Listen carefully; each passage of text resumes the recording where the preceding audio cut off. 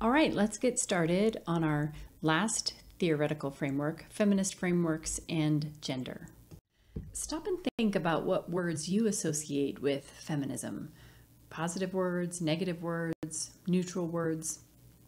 And the point of this activity is to illustrate that although the term feminist is controversial in our overall society, it really isn't actually controversial in the field of family studies anymore. It was when it emerged in the early 80s, maybe even into the 90s, but now it's an established framework from which to view the family. So those of you who have learned about feminism elsewhere, you might recognize that some of these assumptions seem to be more like first and second wave feminism, and we'll talk about third wave feminism in an upcoming slide. So the first assumption, gender structures all societies. You know, we like our categories, not just in gender, but in many aspects of life. And so even though we're allowing gender to be more fluid than in the past, you know, many people still have a tendency to want people to choose a gender, or you may feel pressure to choose a gender and then identify yourselves. And the way gender structures everything can be seen, for example, with current transgender and gender non-binary experiences, and struggles over which bathroom people are allowed to use or which pronouns to use. The next two assumptions: women are subordinated and the family is an institution for kind of perpetuating that. So the assumptions of feminist theory are that in general women have had less power historically, and that families, while wonderful, often perpetuate this. So for example, in a heterosexual family in which the husband works full-time and the wife works part-time and stays home taking care of children, if that couple is to divorce, the man's income continues to rise with his worker status, and the woman's income really declines because we don't, as we'll see, place a premium value on care work. Another assumption about feminism is that it's emancipatory. This means that feminism emphasizes social change. The other theories that we have studied just simply tried to describe families, and feminism is different in that it tries to say equality is the ideal. We should have social change. And then the last one is, the family is not monolithic. That just means that there's varying forms of families, and not all families are that SNAF or standard North American family that we've talked about. Okay, so there's obviously lots of intellectual traditions for feminist theory which developed elsewhere before it came into the field of family studies, and I'll just highlight a few of them. So Mary Wollstonecraft, she was writing at the end of the 1700s, and she said, for example, that women failed to develop their minds because their only avenue of obtaining power was through marriage. Charlotte Perkins Gilman, she had this interesting proposal that the services that women provided, and she was writing right around 1900, so the services women provided, a cook, nutritionist, childcare, cleaning, these should be paid professions offered at the community level rather than the family level. That one woman would cook for her entire neighborhood, one woman would provide the childcare for her block, one woman would clean for multiple families, basically as a way of elevating women's work and tying some money to it. You may know Charlotte Perkins Gilman's name from a short story in an American literature class in high school called The Yellow Wallpaper. This was about a woman experiencing postpartum depression that her husband, who was a doctor, required that she be on bed rest in her room and wouldn't let her leave, and eventually she went insane, kind of crawling around the edges of her room. Charlotte Perkins Gilman, interestingly, also wrote a book called Herland, which was about a female utopia where no men lived. So there's that kind of male bashing part of feminism, right? Okay, so the anthropologist Margaret Mead, she argued that gendered behaviors were cultural and not genetic, and she studied societies in which females were, for example, more aggressive and males were more nurturing. And then Betty Friedan, Feminine Mystique. So Friedan really challenged the notions that the American dream of the nuclear family in the suburbs was, in the 1950s, was the best thing. And so she coined that phrase, the problem with no name, and also Mother's Little Helper, which referred to Valium in the 1950s that women took to try to kind of keep them happy. So obviously, many women in the 1950s maybe were happy with their roles, but there were a lot of women who weren't. And as we'll see when we get into historical context and read Stephanie Kuntz, rates of anxiety and depression were pretty high for women in the 1950s. As you may have learned elsewhere, feminist theory distinguishes between sex, which is your biology, and gender or gender roles, which is the meaning or the attitude or the behavior. And gender roles, according to feminist theory, are created via an interactional process between individuals and society, also referred to here as the institution. So think about the father role and how that's changed. 20 years ago, I had friends who would push a stroller down a street and would stop and be complimented for what an amazing father they were. We don't see that quite so much anymore, at least not here in the United States, because men are taking on more of the daily tasks of caring for kids. So we've had a lot of men at the individual level create change, which then changes what it means to be a dad at the societal or institutional level, which then reciprocally changes what men do at the individual level. Sexism occurs when sex is seen as basically genetically determined or immutable, unchangeable, and also kind of harmful or damaging attributions are made about all men or women. Even if these sound kind of positive, like all women are nurturing, that's still damaging, right? And obviously something like all men are aggressive is as well. Power and privilege. So going back to those first, second, third waves of feminism, the first wave of feminism was really about getting women the right to vote. The second wave was more about women's rights. Both of these movements were really geared towards white women. It was considered kind of a white women's movement until the third wave of feminism. And the third wave of feminism emerged in the 1990s and really went beyond gender to look at all forms of oppression, according to class, race and ethnicity, sexual orientation, physical ability, religion. And so now feminists are really seeking to empower those with less power. And then that leads to that concept of intersectionality, which we'll see more about coming as we go and move into contexts around race and ethnicity and LGBTQ. That people can be marginalized in multiple ways, not just one.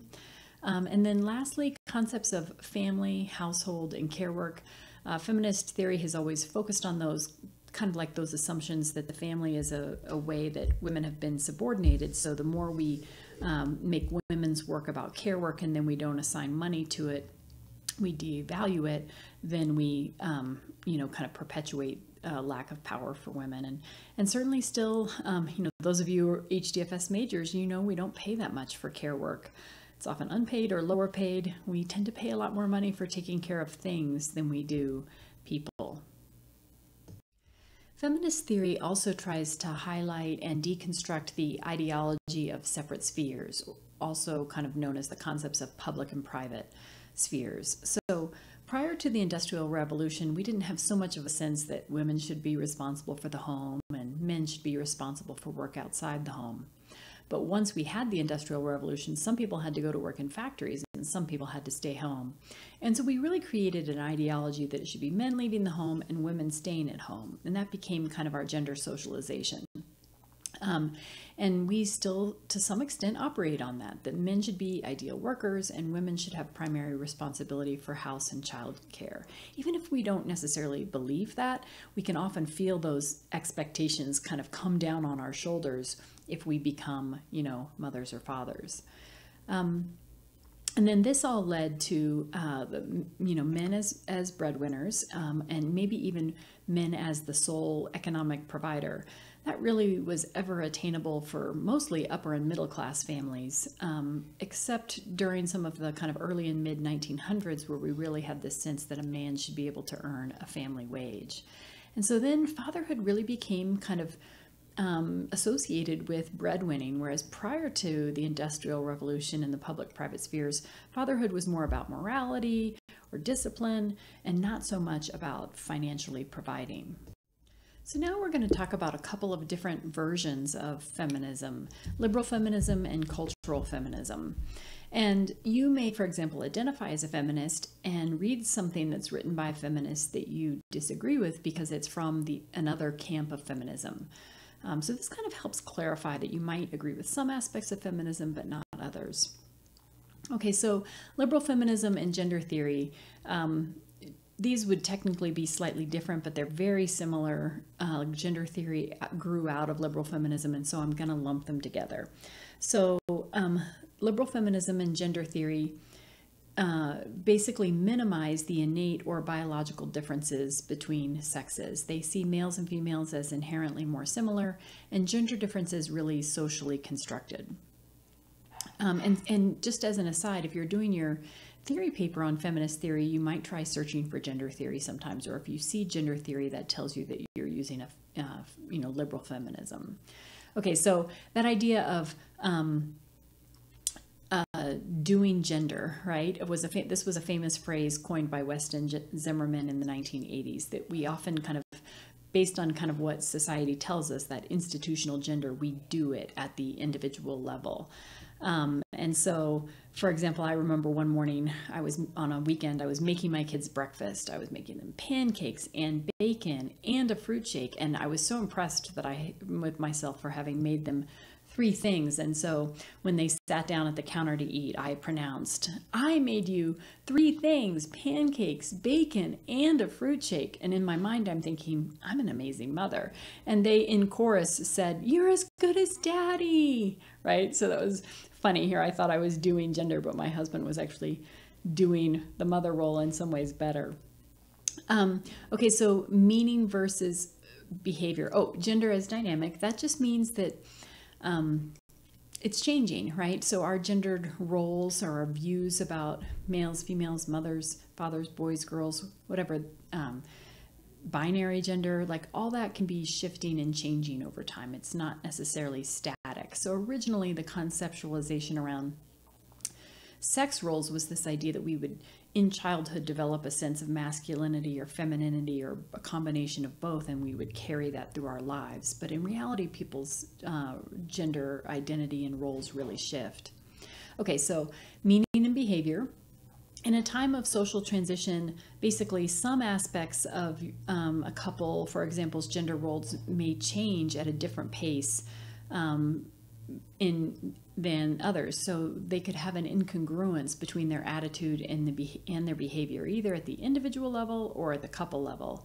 So for example, maybe I'm a man who believes that I should be the breadwinner, but my wife is earning more than me. And having that inconsistency between kind of what's my actual behavior and my attitude can be associated with less individual or, for example, relationship well-being. However, oftentimes our attitudes can change once our situation has changed. Situation, research says, is pretty powerful. So a laid-off father who takes care of his children more than he expected might come to change the meaning that he makes around his father role. A woman earning a high salary might change her own constructions of being a breadwinner. So that further kind of illustrates that idea of gender as dynamic. And so here's an example of how meaning and behavior can be different, and how feminism might attend to both of these concepts. So in heterosexual couples, wives on average spend more time than husbands on household labor and childcare. That gap is narrowing. Men are doing slightly more, and women are doing a lot less. They're either hiring it out or letting it go. But what matters more than the actual hours for relationship satisfaction is wives' perceptions of fairness. So it doesn't actually matter, how equal it is in terms of time. It matters how she believes it is fair that's a bigger predictor of relationship satisfaction. So her perception may be based on what she witnessed growing up. Or maybe she's comparing herself to her friends. She is comparing herself and her husband to her friends and their husbands. Or maybe she's been married before and her current husband is doing a lot more, and so she perceives it's fair. Oh, okay, so cultural feminism is similar to liberal feminism in that it also wants, equality for males and females and empowerment of women. But cultural feminism goes at this a slightly different way. It is more likely to highlight differences between men and women and sees those as what are called essential or innate differences. So this idea that maybe there's some essential female traits as being more peaceful or more nurturing or more emotionally expressive. And so cultural feminism would say it's not our differences that are the problem, but instead it's how we value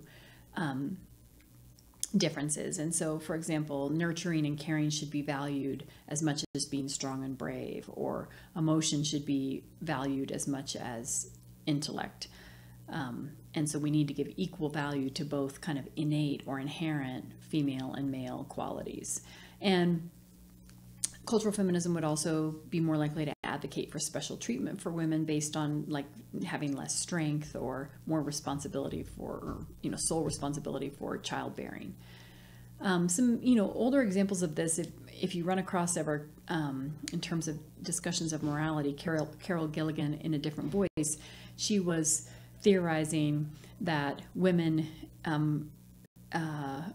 had an ethic of care and men had an ethic of justice. That would be an example of cultural feminism, a difference in how men and women kind of made moral decisions. Rachel Hare Mustin is in the picture on the left with a former professor of mine. She's a psychologist, retired now, academic, and she developed this very famous concept of alpha bias and beta bias, which has been used to describe gender, and it's also been used with sexual orientation and race and ethnicity. And she made up these terms, alpha and beta bias, from the errors that we can make in hypothesis testing, alpha error and beta error, which you may have learned about in a statistics class. And so alpha error is the probability that you will say there's a difference between these two populations that doesn't actually exist. And beta error is the likelihood that you'll show no difference between these populations when in fact one actually does exist. So applied to gender, alpha bias is exaggerating differences between males and females that don't exist, and beta bias is making them sound more similar than they are, maybe in terms of power and privilege, and ignoring differences. And so our goal is to try to stay in the middle and avoid either extreme. In class, we stand and put ourselves on this continuum and talk about why we are where we are in terms of emphasizing difference between men and women, males and females, or emphasizing similarities, and whether or not we see differences as biological, socially constructed, or some of both. And I also make the point that we will throughout our lives move around on this continuum, as I have myself, sometimes emphasizing more difference, sometimes emphasizing more similarity. The next few slides are going to illustrate how we tend to exaggerate difference in our society, particularly in the media, and even researchers tend to look for gender difference.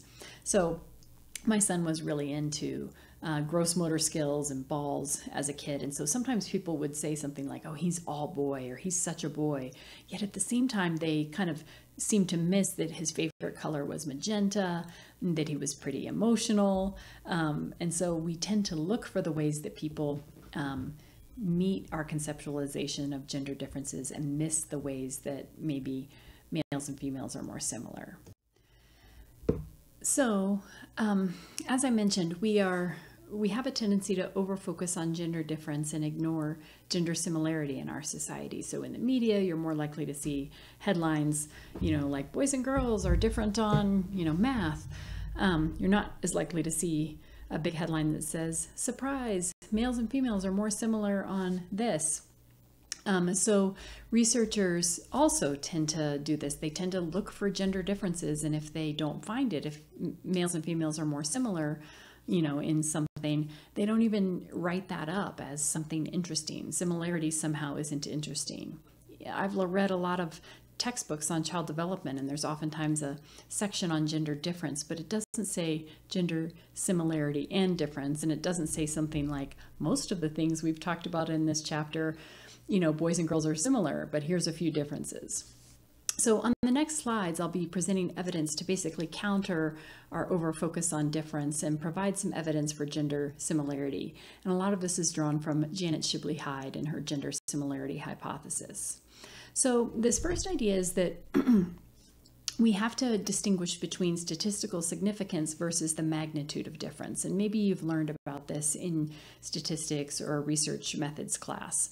And so an example of this would be 1,000 people take a math test, and let's say that men on average get an 80% and women get a 78.5%. If you have 1,000 people, that's a statistically significant difference, but it doesn't really tell us how big of a difference it actually is. So we need to know the magnitude of difference. That tells us how big and how much we need to care. And so Cohen's d is one of the more common measures of effect size. It's the difference between two means divided by the standard deviations. And now APA is really recommending that people don't just say, oh, we have statistical significance, but they also give some estimate of effect size in their results. So then the last points that you're going to see as we go through these next few slides is that there's extensive variation between males and females, and also overlapping distributions of whatever it is that we're talking about. So not all men fall into one category, and vice versa with women. So for example, even though men are on average more aggressive than women, lots of men aren't aggressive, and some women are more aggressive than some men. So you'll see this kind of point made as we walk through areas of gender difference and what the magnitude is in each of these. When we hear about gender difference in the media, sometimes we can imagine that to be a lot bigger than it is. And we can imagine that it's almost like all men do better on math tests than all women, which is hardly the case. And the next graphs will make that more clear. You may have heard that men perform better on math tests than women do, and on standardized tests, that is a statistically significant difference in some studies, and you can see that reflected in this graph here, that the men are slightly higher than the women. But statistical significance is different than the magnitude of difference. It doesn't tell you how big of a difference it is. It just tells you that there is one, even if it's tiny. And what this graph shows us is that the curves really overlap. Men on average in some studies are only slightly better with an average score than women are. And what you can see from these overlapping curves is there's still quite a few women better at math SAT scores than a lot of men. This graph just shows us that women on average have a slight advantage when it comes to math classes, basically like your grade at the end of the semester, maybe in high school or in college. And women on average are doing currently better than men in college, but you can see that that's a really small difference. And there's still lots of men doing better than lots of women. Cohen's d is a statistic used to measure the difference between groups, to tell us how big it is.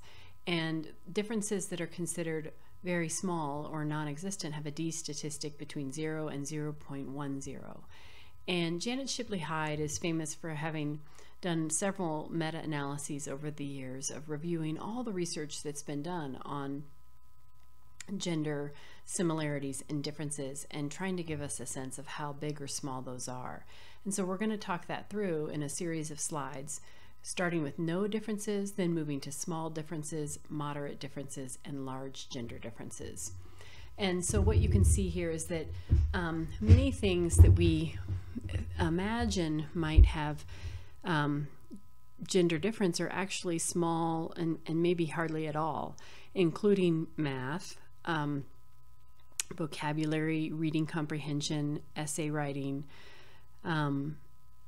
even things like negative affect, attitudes towards affairs, attitudes towards masturbation, attitudes towards oral sex, or attitudes towards lesbians. So in a lot of ways, we're not seeing any differences between males and females. And in Janet Shipley Hyde's studies, about 81% of the effects were either no difference or small gender difference. So this slide shows us a series of, in her meta-analyses, small gender differences, and kind of who was more likely to show slightly higher levels. And the graph there shows you what a small gender difference looks like. It's basically what we saw for some studies in terms of math. And so we can see that women show some areas where they show more, men show some areas where they show slightly more. But again, this is on average, and there's a lot of variation between males and females. So some gender differences are more in the middle, are moderate, in between small and big. And you can see that what the distribution looks like there in terms of two overlapping distributions with, on average, for example, males maybe, and I think for all these it's males having slightly more than females.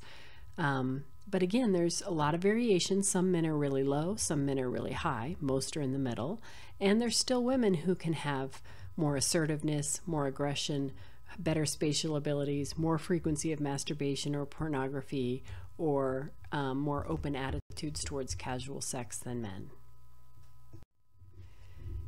In Hyde's meta-analysis, and this has been echoed in other recent research as well, the only two areas where we're seeing larger gender differences is that we see women as more focused on people, maybe in their hobbies and in their careers, and men on average as being more focused on things in their hobbies and their careers. And we can see this, for example, in how women are more in the care work, service sector, and men might be more in STEM fields.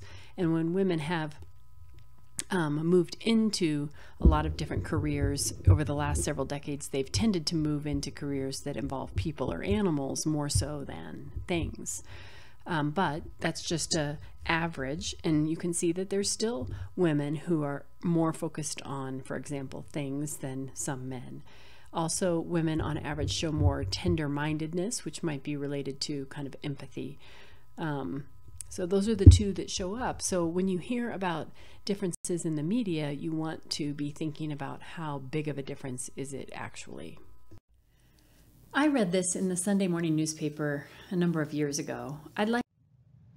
So this is an old study. There's no chance you'd find it in your searching for articles in the last 10 years, but you can see even from the title that it was using gender theory, which is, again, that kind of outgrowth of the liberal feminism.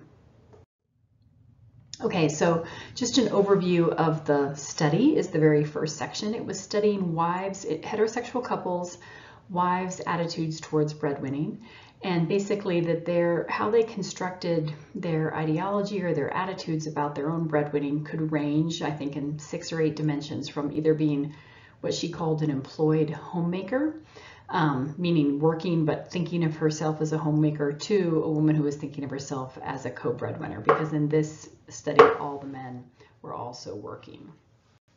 And her findings supported her hypothesis that wives' orientation towards breadwinning was more predicted by current situational factors, like how much money her husband was earning or how much money she was getting paid, than with her own childhood socialization around gender. In the second section, overview of the theory, you just want to summarize the feminist theory using what you've heard in this lecture and Smith and Hammond. So the author used several theoretical propositions based on gender theory and kind of related concepts. So gender is always being constructed and socially constructed. It's dynamic. Attitudes and behaviors can be incongruent. So those examples around breadwinning. And using kind of an assumption of gender theory, basically current situational variables should be better predictors of wives' orientation towards breadwinning than historical variables around kind of gender socialization growing up, which the latter is more congruent with sex role theory.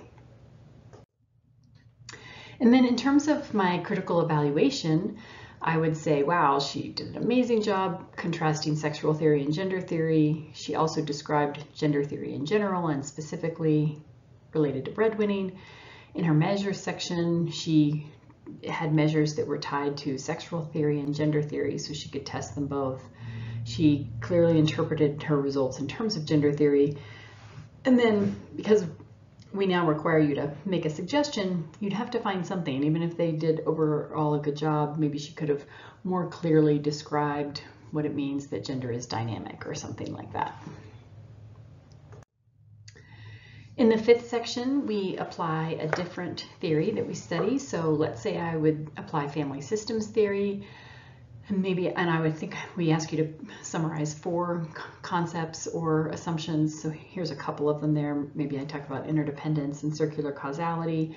And then we ask you to interpret the results from a feminist or from a family systems theory perspective, in this case, if that's the one you chose. And so I would say, wow, if I look at these results and I had a family systems hat on, I would say wives' breadwinning behaviors and attitudes are interdependent with husbands' breadwinning and attitudes, that you can't really understand wives' breadwinning and attitudes until you know what's happening also with husbands.